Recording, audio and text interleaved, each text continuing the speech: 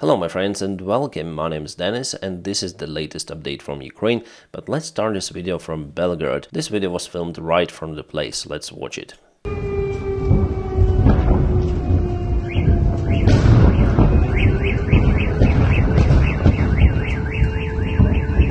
Stable situation in Belgorod. And this is the Belgorod Oblast, the village of Kozinka. As you may see, according to surroundings, the special military operation goes according to plan.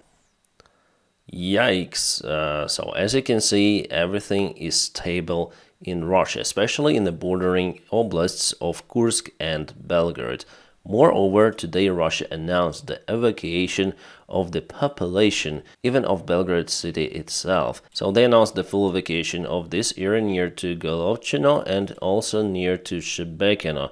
From Belgorod they want to move out mostly kids. Finally, Russia is doing it, but only after the elections happened in Russia. They forcibly kept civilians under the threat out there for them to vote for Putin, that's it. Russians will also create the checkpoints on the way to Belgorod and on the way to Shebekino. How do we know it? Well, quite said governor of the Belgorod Oblast already announced it. So we have the official statement from the governor, but if you check out all of the media in Russia, I mean the big media, like the First Russian Channel and Russia 24, there will be no mentions about this some sort of the evacuation. They all still celebrate the Putin's victory. And if we check out the report from Shebekino, Putin got 100% of the votes, according to official statement from the local election office, which is quite impossible. 2,500 people voted, 100% all for Putin. Nonsense. Also, Russians reported they don't have any kind of the products in their grocery stores. Yeah, obviously not in Moscow, but at some of the regions of Belgorod Oblast. Even the Russian fast food restaurant Vkusnaya Tochka, which is the ex-McDonald's, is closed now in Belgorod. If we measure the distance from the current front line, which is over here, to Belgorod, to the city center, let's say, it's 32.99, so 33 kilometers. I do not think that the Russian opposition forces have enough resources and potential for this move. After all, Belgorod is kind of the big city and located not that close to the border. Yes, close enough for the big army, but if we speak about the Russian volunteers, no, I think they do not have enough army men and weaponry. If they could be reinforced by Ukrainian army, well, this operation in this scenario is possible. However, Ukraine is concentrating on fighting against the Russian army on the east, on the south of Ukraine, and I believe that Ukraine openly will never use its forces on the Russian territory. At least for now, those could be only the Russian volunteers. But Ukraine will conduct many more of the UAV attacks on Belgorod. President Zelensky calls it as a payback, and definitely Russians, some of them, understood that it's not a special military operation. It is a full-scale war in which sometimes both of the sides are suffering. Now they monitor the war not through TV but just looking at the window. Those attacks are mostly down to destabilize the Russian society and Russia in general. Meanwhile, the Russian Volunteer Corps publishes some of the video of the actual fight in Kozinka village of Belgorod Oblast. Here they ambushed the Russian tank. Guys, unfortunately I cannot show you full video on this platform, so please subscribe for my Telegram to obtain more information.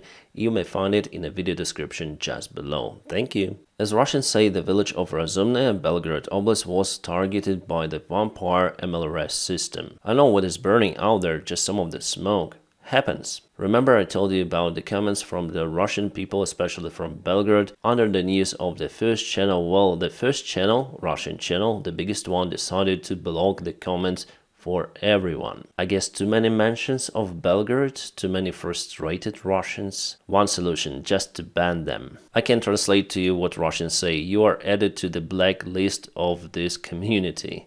This happened to all of those people who were writing about Belgorod. It means that for Russia, Belgorod shouldn't even exist, as I understand. Yeah, maybe after all it's definitely a Belgorod People's Republic. Kind of the interesting program was shown on the LCI French TV. I know French, so I have to rely on some of the media forces which share this information. So as they say, this is the Colonel Vincent Arbaretier. He really thought about the possible scenario to deploy the French forces across the Dnieper River to show to Russia a red line.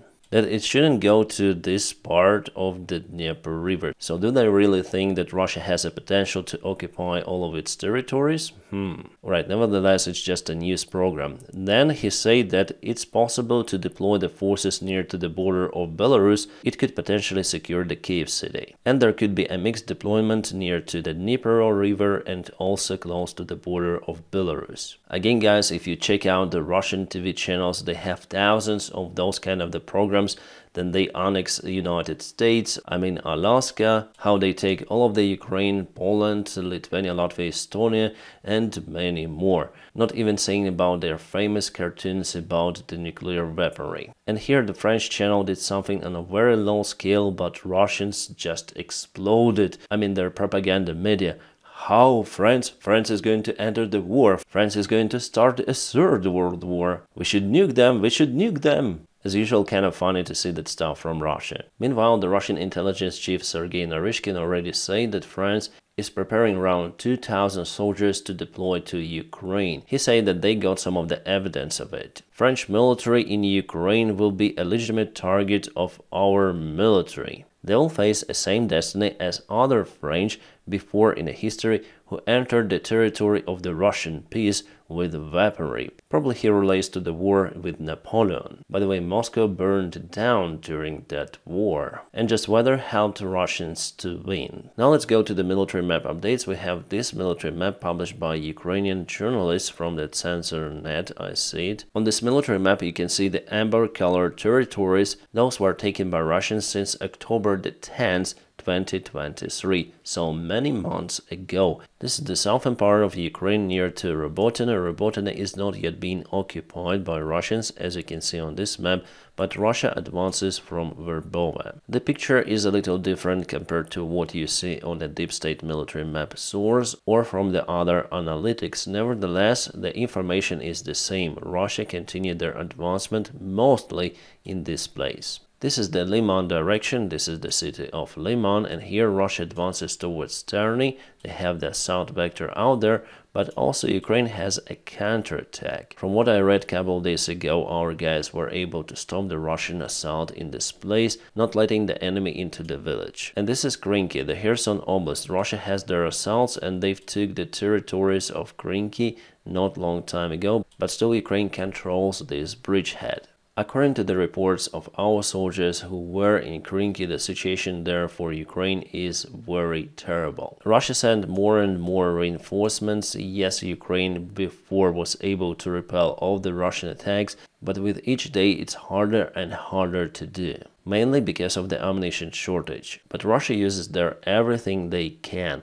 They exclude the aviation bombs in Krinky because they start to lose many of the airplanes, especially on the south, but they continue to use the gliding bombs on the eastern side of Ukraine. Guys, I'm not the military expert, but what was the reason to land the forces in Krinky in general? There should be something behind this operation. As for me, maybe to deflect the Russian forces towards Krinky. But obviously Ukraine is in lack of the resources to start a counterattack from Krinky. It means that the only goal of this bridgehead is definitely to be under the Russian fire, to attract more of the Russian tanks, vehicles, and to ambush them. Russia already lost hundreds of the vehicles near to Krinky, as well as thousands of the military personnel. If that was the task, well, it is quite successful, but at the same time Ukraine also has losses. Marinka direction, very close to Donetsk. By the way, Russia has the assault vector from this side. They try to expand it to each side, especially this one. And also Russia continued their attack towards Novomikhailivka. They occupied the half of this village, but Ukraine has a counterattack.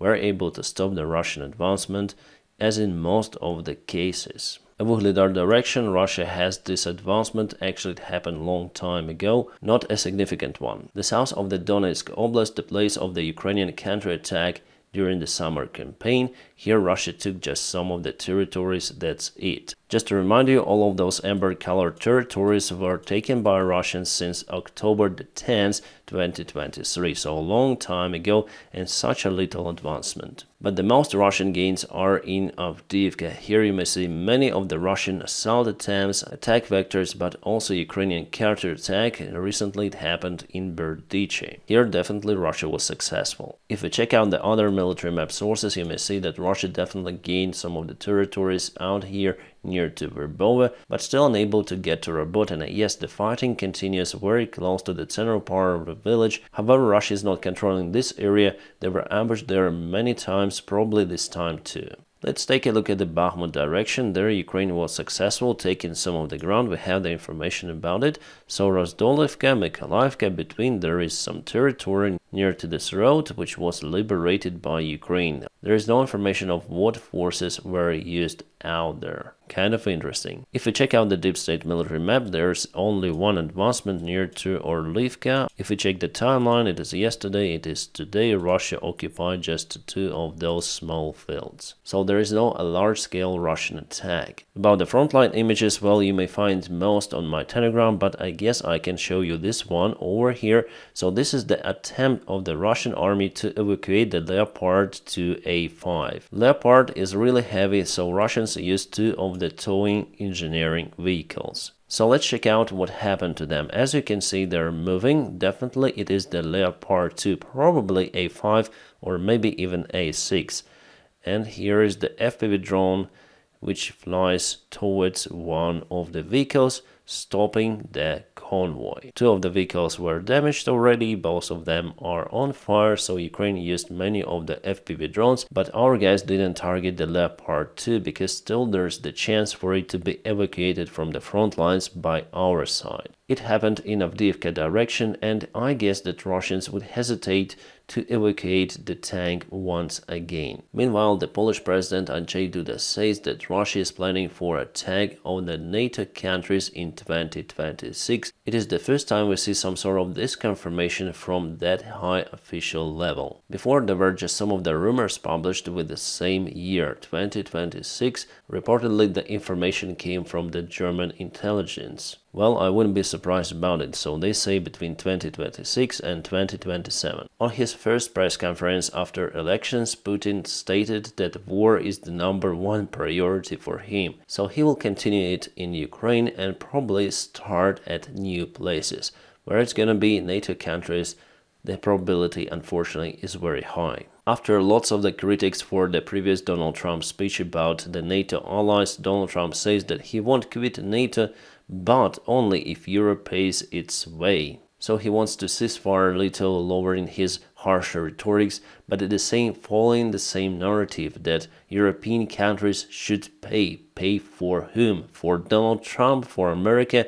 There is no any kind of the legislation for them to do it. They should pay to their own budget, military budget, and all of the countries which are bordering Russia or close to Russia already pay much more than required according to NATO recommendations. Yes, those are recommendations to pay 2% of the GDP. The guy doesn't know what he talks about. A Russian Navy now has officially a new commander in charge.